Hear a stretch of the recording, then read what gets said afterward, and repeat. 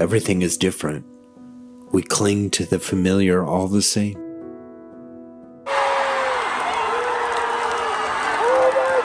Nostalgia is probably the opiate we need right now. Probably not like this, but hey, we're all in uncharted waters now, boy! I didn't see Spider-Man because it isn't available on demand. Oh, you want hard-hitting opinions? 2020 and 2021 were great for disabled and immunocompromised people who couldn't get to the theater. We haven't been to the theater since 2019, and I'm honestly not sure if it's a thing my body can even do anymore. I'm not super great with stairs in dimly lit areas. It's just different now for me and my journey with illness.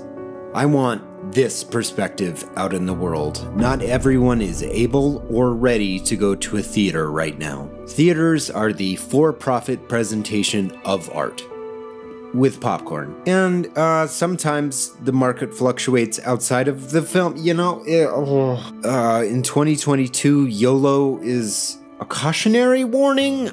We saw so many movies last year, it was amazing. Here's an opinion that will get me yelled at on, YouTube. Your experience is not everyone else's experience. Know what? Let's keep on the difficult opinions train. I loved The Matrix Resurrections, but I didn't love it as much as other films this year.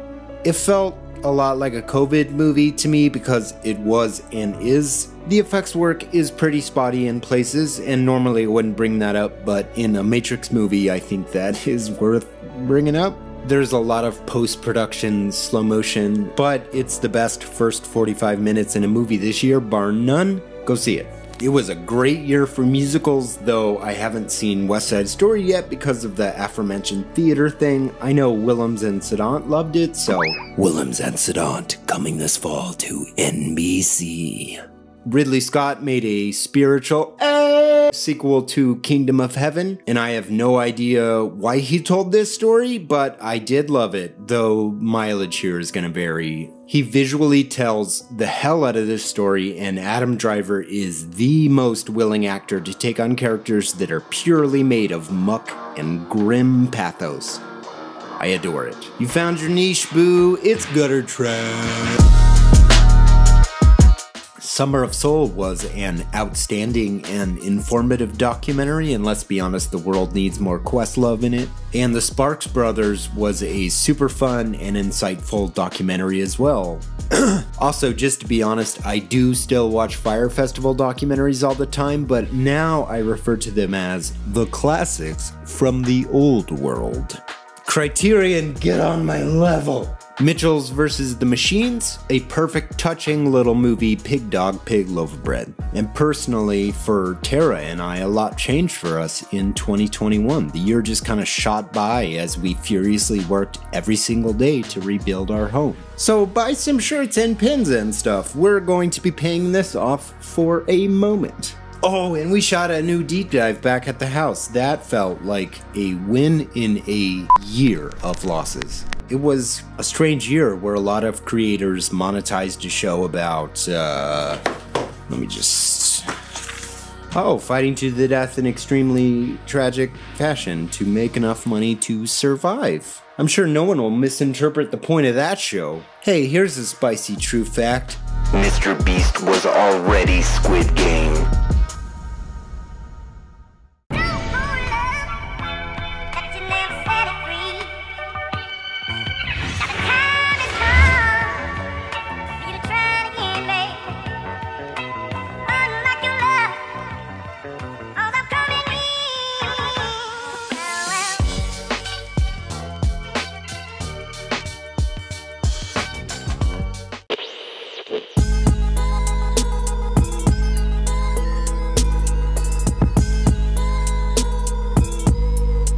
Probably it should go on the list every year. Some moments from film stick with you. The shootout at the end of LA Confidential, the reveal in Arlington Road, the ending of 6 Feet Under. Every single time I watched In the Mood for Love in 2020 and yelled, "See, they get it!" It's the magic of cinema, and by that I mean every single one of these moments for me started on DVD on a 2002 Panasonic CRT. Cinema is magical when it creates moments that will never leave you. I thought we had a connection. Okay. How old am I? What are my hobbies? Moments that will define you as a person, so please understand the weight of how deep we are about to go here. Promising young woman will haunt you. Emerald Fennell, Camilla Bowles herself, writes and directs this indictment of The Nice Guy, an absolute maelstrom of a performance from Carey Mulligan, an absolutely devastating portrait of where society is at. This movie will live rent-free in your head for the rest of your life. You're welcome. Goodbye. I said, what are you doing?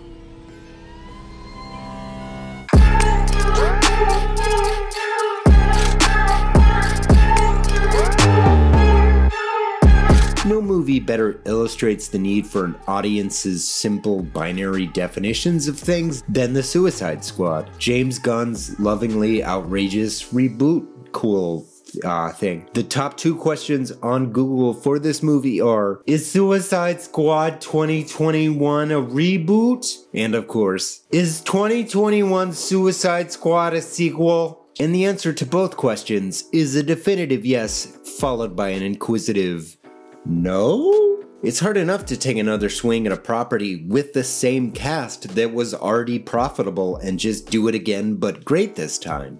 And somehow it celebrates the wild chaos of such a ridiculous comic series in the cinematic form, while simultaneously crafting a loving and understanding movie about people who let the rat guy drown. Weasel. Who is gonna live through this one? Discovering that is the fun part. A movie so good at its job, I forgot for one joyous moment that we weren't living in this suspended state of super hell right now. Kudos, James! That's what movies are supposed to do, take you somewhere else. It loves its team of idiots like its own. Yeah, they already know they're on the farm team. Captain Boomerang is on their team. Also, apropos of nothing, Jai Courtney is my perfect Captain Boomerang. I'm Team Jai! And it was a special movie that spoke for all of its tossed aside characters. Many of these characters had already failed at the box office, some more than once. It allowed Harley to exist in her own space, like visually. And while we're at it, freaking invent new film awards for the genius of King Shark. A truer hero of cinema there has not been. I loved this movie. I absolutely was not going to put a comic book movie on the list this year, but that's how good this movie is. I think James Gunn is a refreshing voice in both cinema and the comic film space right now. I absolutely adored the Suicide Squad's attitude. An absolute bullseye.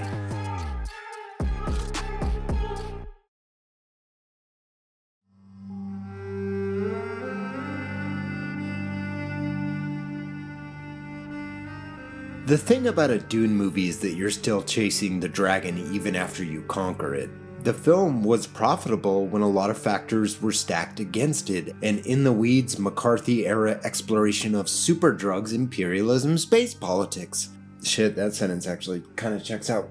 If Dune bombed during a pandemic, Hollywood wouldn't have touched this story again for a decade or two. Movies about military families and psychedelic space drugs don't often see the light of day and never get to cost $160 million with a director who has dreamed about nothing else for his entire life. Oh, and this is a COVID movie. They did finish all of their principal photography in 2019, but they did do additional photography in August of 2020. A great deal of the post-production on this movie was done in the most divided of circumstances. Dune was a behemoth accomplishment. They hit a home run with the sun in their eyes. There's a second half to look forward to, as, make no mistake, this is the first half of a really big movie. I think if John Carter showed us anything, it's that having reverence and the ability to make a love letter to literature from a bygone era with a substantial budget does not equal success. I respect this movie wherever it sits in the pantheon of evolving ideas and tastes. Denis Villeneuve and crew filmed the unfilmable, and now I'm Duncan Idaho or die. Bad boys for life. Dune's been around for a minute, and there are more stories about trying to make a Dune film than studios and directors that actually managed to. This is a masterwork. I absolutely cannot wait to see the second half of this adaptation. Bravo, Dunny.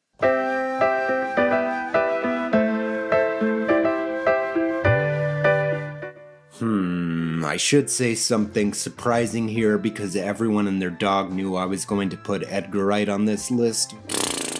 Challenge accepted. Last Night in Soho was the single greatest season of Project Runway ever made. Boom. When you realize how right I am about that sentence, you're gonna be like, God damn, that Mikey dude talks about culture like a sociopath. And to that I say, you gotta make it work.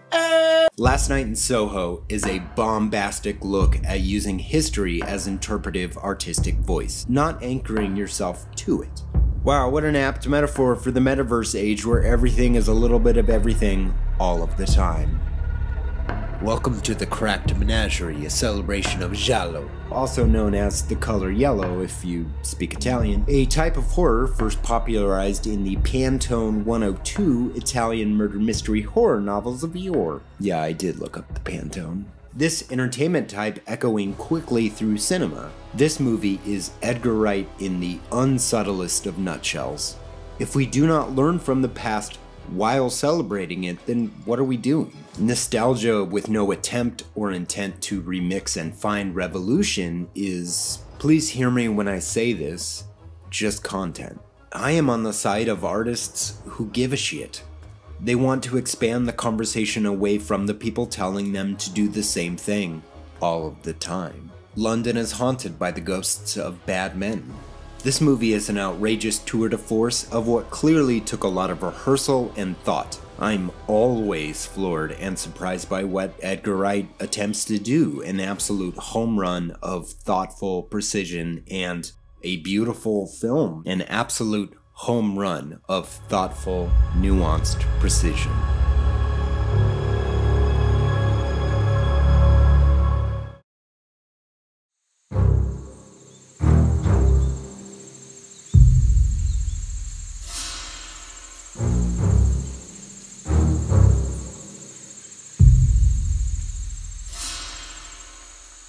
At Camelot lay the king all on a Christmas tide, with many a lovely lord and gallant knight beside, and on the table round did the rich brotherhood, high level hold aright, and mitiful was their mood. Arthurian legend is an evergreen canvas for Hollywood. Finding something new to say with it? Well, that sounds like my kind of movie. A sickly Arthur and Guinevere, you say? The dwindling moments of their long journey together, you say? David Lowery is a super intriguing filmmaker to me. All Them Body Saints, Pete's Dragon, A Ghost Story. Visually, this movie is a knockout like few films are. Distant, desolate, isolating. Spiritually in the Excalibur wheelhouse, but a headstrong adaptation of a very specific story, though adapted in specific ways. Okay, here's some dorky Arthurian context. King Arthur stories are written by a litany of different authors over hundreds of years. It is the OG cinematic universe, and characters from it gain popularity and stories of their own. Enter Gawain. I will meet thee. Arthur's nephew, who in this film is asked directly by Arthur to tell a single story about himself, and he cannot do it because there is nothing to say. Gawain just kind of hangs around with legends his whole life, drowning in legends, one would say, when Merlin is across the room giving you stank face. In short, who is Gawain? The Green Knight spends an entire beautiful, moving tone poem exploring this question. Gawain spends this movie imagining that he is fighting the Green Knight, but he himself is the Green Knight. You get it? It's like there's like two me. The Green Knight is a masterpiece, one of the best fantasy epics ever made, a classic in every sense of the word. Please come on by the Green Chapel and do not miss this film.